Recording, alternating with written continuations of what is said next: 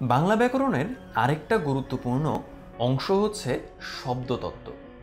তোমাকে যদি কেউ জিজ্ঞাসা করে যে শব্দতত্ত্বের ইংরেজি রূপকে কি বলা হয়, তাহলে অবশ্যই বলবে এটির ইংরেজি মরফোলজি। আমরা নাম শুনেই বুঝতে পারছি যে শব্দ সংক্রান্ত যে সকল তত্ত্বকথা ব্যাকরণে রয়েছে সেগুলোই শব্দতত্ত্বের অন্তর্ভুক্ত হবে। তাহলে প্রশ্ন হচ্ছে, শব্দতত্ত্বের এই সুনির্দিষ্ট কোন কোন অধ্যায় রয়েছে যেগুলোকে আমরা শব্দতত্ত্বের আলোচ্য বিষয় মনে করি। যেমন প্রথমেই আমরা বলতে পারি সংখ্যাবাচক শব্দের কথা।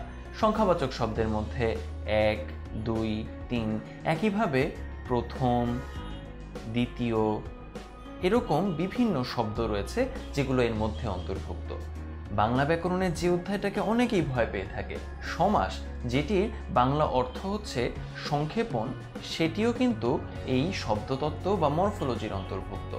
এর পাশাপাশি উপসর্গ, শব্দের শ্রেণীবিভাগ কিভাবে করা হয়, আমাদের অতি পরিচিত বাক্যের অন্তর্ভুক্ত প্রতিটি অর্থবোধক শব্দ যেগুলোকে আমরা পদ হিসেবে চিনি, সেই পদের প্রকরণ আমাদের এই শব্দতত্ত্বের আলোচ্য।